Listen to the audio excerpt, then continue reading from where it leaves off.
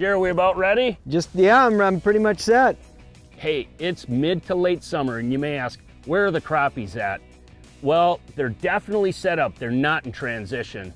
And now is the time of year where crappies, like we're targeting today, are going to be on edges, whether it's deep weed edges or some type of a bottom composition transition from like mud to sand. And one thing is, we've got great weather today. That's one thing about crappies. They tend to be low light feeders. We've got overcast conditions today, so the fish should be active throughout most of the day. The other thing is, we did a little research on this lake through the DNR website and found out this one's loaded with big crappies. So with any luck in the skies we've got, we're gonna catch some really nice fish. All right, Dano.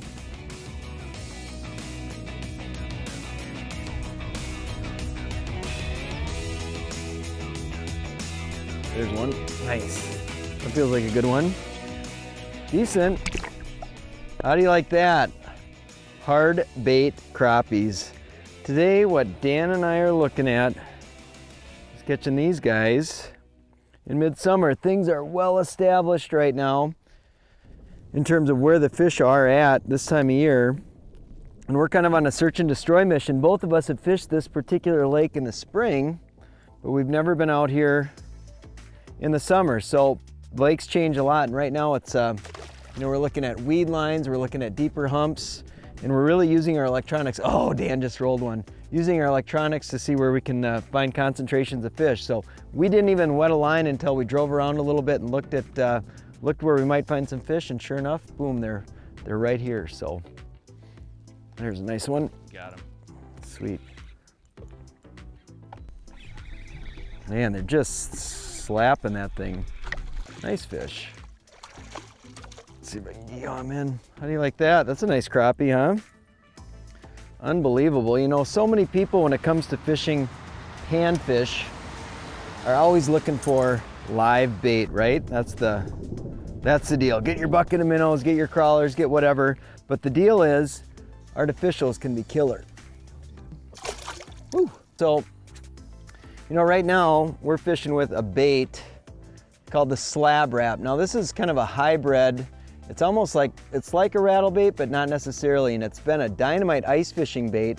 And I've found in recent times here, a lot of guys are fishing this for walleye, they're fishing it for perch, they're fishing it for a lot of different things, not just ice fishing. It happens to be one of those tools.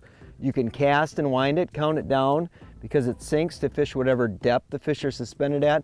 But also you can fish it vertically. So we're kind of casting right now, but every once in a while on the graph, like right behind Dan right now, I see two big fish on the screen. You can drop it down on top of the fish and dunk. It's just like ice fishing, man. This is sweet.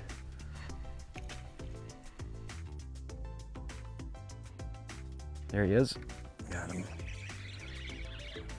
Another nice one. Another tanker, Dano. Oof. Look at the size of that one. Holy mackerel. Wow. Do you want me to get the net? We might have to get the net for some of these. Wow, this is a jumbo. Here, I got those hooks are so small on this bait. Wow, look at the size of that fish, man, huh? Unbelievable. Unbelievable. That's the deal, is having a bait. Oh, Dan's hooked up. Versatility is totally the deal. So we don't need to be dipping our hands in minnow buckets. Oh, that's a jumbo, huh? When all we got to do is drop down and catch. Oh, another tank. We're gonna have to get a shot of, oh man. I'm gonna put this one in the well so we can get a picture of both of us with these tanks. Wow, this is another moose. The moose is loose. How'd you like that we could just see him down there and crack? Hang on. And get a grip. Oh, the hook popped out perfect. Look at the size of those things, man. That is a big, big crappie. Wow, holy shnikes. Holy shnikes is right. Let's get her back. Hey, put him in the live well. We'll get a picture of a double. There's a nice one. Got another one? Another tanko. We're just on a, oh, I got a big gill. Hey, that's not bad. Not a huge gill. I'm just getting excited. We're just creaming fish right now. It's amazing how important electronics are. So this time of year, electronics are absolutely vital for finding fish. And now most of the time you'll find crappies, bluegills, etc. They're related to the weed line for the most part. But What we found here is it's not only weed lines, it can be bottom composition. So these fish are feeding on bugs almost exclusively. So we've got a big mud basin out here, and it's only comes up, basically it's 23 feet around it. It maybe comes up to 21, 22, 20 feet, something like that, but it goes from mud to sand, and on that transition there are just panfish all over the place. So it's not a typical spot you'd probably be looking for. Most people would focus on the weed line, but look at those transition changes as well, because they can be hot spots for finding big concentrations of fish. This is unbelievable. You can see, look at, there's fish there. Obviously a big school of fish. We can see more on DI. All these little shadows out here, doop, doop, doop, doop. Those are fish. You can see it's coming up to a little bit of a high spot here. However, once we get on top, it doesn't seem the fish are there. So let me just rip you over to this first waypoint that I marked here, and you're gonna see what I'm talking about in terms of a bottom composition change. You can see a couple more fish now. Look at that. That's a huge pile of fish. That's pretty close to that waypoint. Look at it. See this? As soon as we get to the edge here, boom, absolutely loaded with fish. And see what they're relating to? I'm just gonna pause it here. This is the kind of stuff that you're looking for.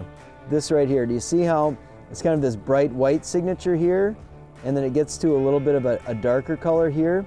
Basically that is that line, and that's what the fish are relating to. See, these little specks right through here, right here, right here, right there, those are all crappies. Now, there's even one that's showing up there, but they're very, very close to the edge of that. So it's much like fishing a weed line.